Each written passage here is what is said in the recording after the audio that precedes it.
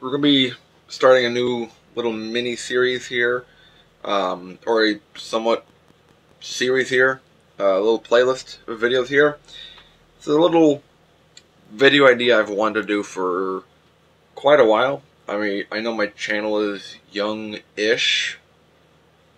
It's like almost 2.5 years old. Still a video I've had rattling in my mind for a while. And I had this whole list out of all these hats to talk about in this video. And I compiled all the pictures together, and I'm like, there's actually more than just these ones. And it turned into just maybe one video, maybe two videos. Now it's going to be a little mini series here. But we are going to explore the lost hats of Professor Hatter's lecture hall. The hats that either I missed out on because some reason, or because it just wasn't, by the time I saw it, it's like, hey, that's a cool hat to get, but they don't sell them anymore. I had to like find them, on a eBay or Mercari or other kind of site like that, or something else like that. So I'm going to be going through a whole bunch. I don't know how many hats I have actually, but it's at least it's about, I'm looking through my footage here on my clips. It's about 100 hats maybe that are lost. So some of them are, and when I say lost hats, now I've had hats before that I've considered lost, and some of them are completely lost. Like, there is a absolutely good chance that they're never going to be made again, and it would be impossible to find them. And some, maybe I eventually do find them, so there's not a huge chance that they're impossible to find. So it's kind of a mixture. I mean, I'll explain, what the likelihood of, going through each hat, the likelihood of getting each hat maybe. But I mean, it's kind of fun to, have these hats to like look back to. Like, I wish I got that hat. Just because that there are hats out there doesn't mean you have to get them all. I don't know who coined the phrase, but you can't Pokemon hats. You can't catch them all. It's kind of a sad truth, but it's just the case. You can't catch them all. I do have a lot of Pokemon cards though, but I'm still missing a Charizard, Blastoise, and Venusaur card. Anyways, we're going to go through a few hats through this video first. So each of these videos, they're going to have like a bit of a theme where, like, this one is going to be hodgepodge hats, non-sports related hats. There'll be one video just about college hats, or one about just baseball hats, or one just about Chicago Cubs hats that I've lost out on, because there's quite a few of them. Really, there are. So I think this is going to be fun. Of course, throughout this video, the other videos of my lost hats, maybe we can all share in the comments together hats that we've all lost out on or can't find anymore. Help each other out, I think that'd be kind of cool. I think we should start class. Class, get a notebook, pen, pencil. Class, in session. Let's go.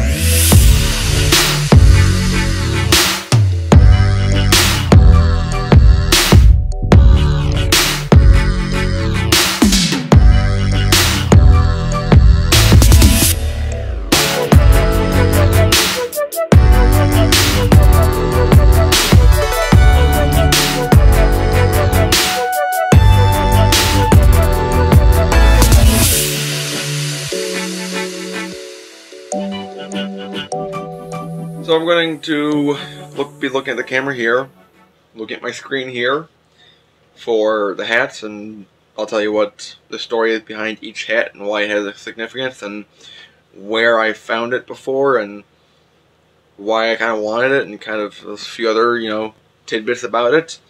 I'm going to shrink myself down so you can see the pictures as well. So I'm going to use my movie magic here and shrink myself. Getting smaller and smaller and smaller and... Crap, I disappeared. Okay, too small, too small. A little bit bigger, bigger, bigger. Stop, stop. Perfect. Okay. first hat on the chalkboard here is a New Era 5950, the Chicago city flag on the hat, and it's a customized hat tailored to the design of the Chicago flag. You've probably seen the Chicago flag once or twice, maybe. It's pretty iconic. It's one of the most iconic city flags in the United States because of its simplicity. Chicago uses the star for a lot of different reasons, for a lot of different marketing. They used it for the NBA All-Star Game in 2020 in Chicago. Hard to believe that was just this year in 2020, and just everything happened so fast before the dark times of the plague. So the stars, if you've ever wondered, well, why are there the 4 stars? So looking at the hat here, so it's got the red brim and then the light blue crown on the back 4 panels. The front is the white, like the flag background, and then the 2 stripes. The 2 stripes represent the Chicago River, and that's why in an ideal world that's the color of the river.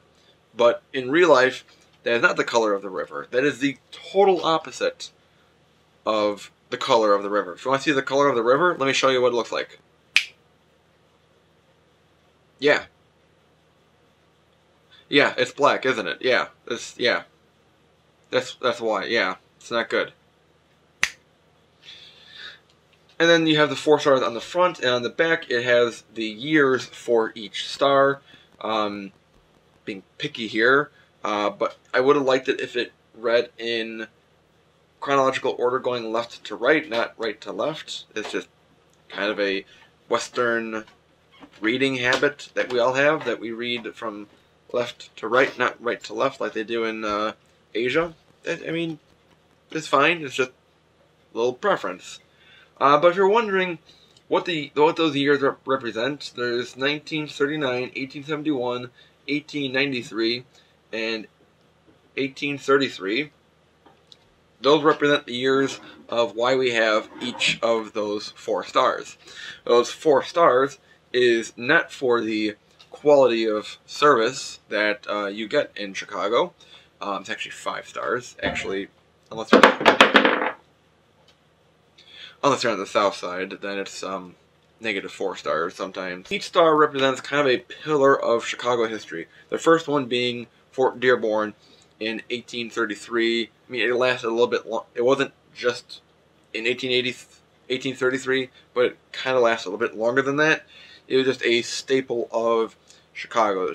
Chicago started in 1833. Fort Dearborn was kind of like a staple kind of. You had Fort Dearborn, and then in 1871, you had the Great Chicago Fire, supposedly started by Mrs. O'Leary's cow that knocked over a gas-burning lamp. And kind of from the Great Chicago Fire, you kind of get the suburbs.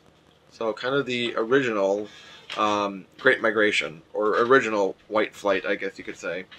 The 1893 star is for the Columbian Exposition, the Great Chicago Fair. You know, if you've ever seen the Devil in the White City books, really big thing for architecture back then. It was like this whole big world fair that was hosted in Chicago.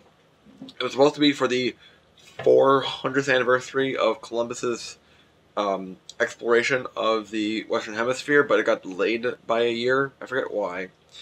But the Columbian Exposition, the World's Fair, then it was like a huge deal. One of the coolest things to happen to Chicago ever, I think. Second would be the Chicago Cubs winning the World Series in 2016. And then the last star is the Century of Progress. It's another big kind of World's Fair that Chicago hosted. So it was once, at one time, thought that if the IOC didn't hate America, then if Chicago was to get the 2016 Olympics, it was said that, hey, we should get another star on the flag then. I kind of like the 4 stars, good symmetry. So this is one of my lost hats that I wanted from Lids, but by the time I saw it on Lids' website, it was sold out. So And it would be really, really freaking hard to customize this kind of hat. Some of these hats I could replicate, maybe, but this one for sure I can't. So it'd be. I've seen replicas, I've seen ones close to it, but nothing just exactly right like this one.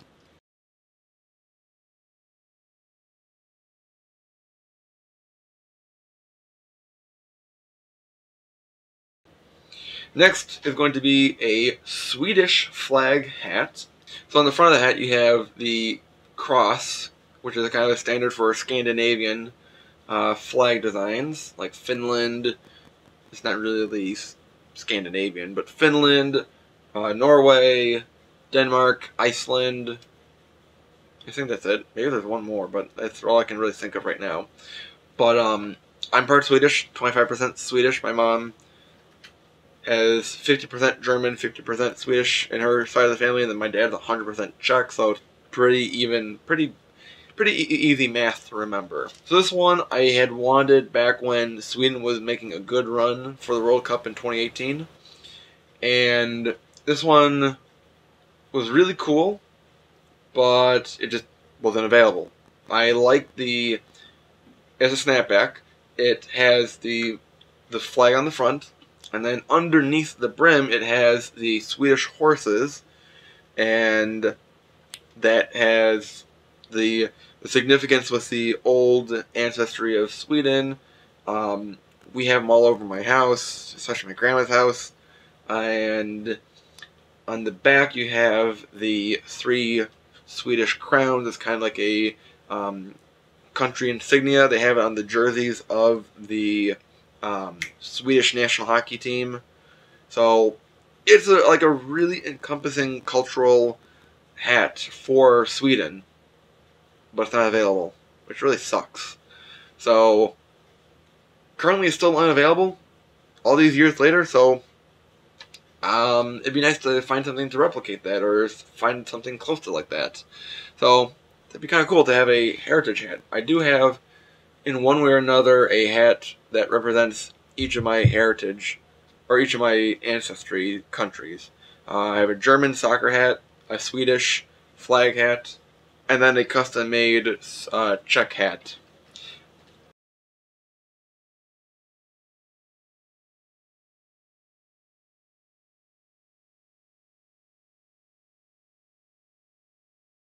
Another hat from Amazon. I want to collect a hat to represent each state.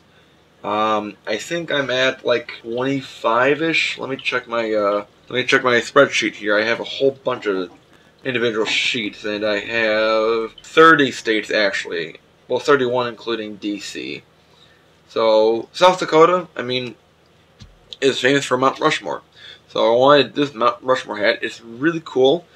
It has, as I call them, the boys. It's got the boys, the 4 boys: Washington, Thomas Jefferson, Teddy Roosevelt, and Abraham Lincoln, all sitting on the mountain there, and they're inside, they're clip masked into the badge of the National Park Ranger badge. So I thought that was like really cool, and it's not available anymore. At one time it was, and I didn't jump on it right away, which I regret, but this would be a really cool one to get to represent South Dakota.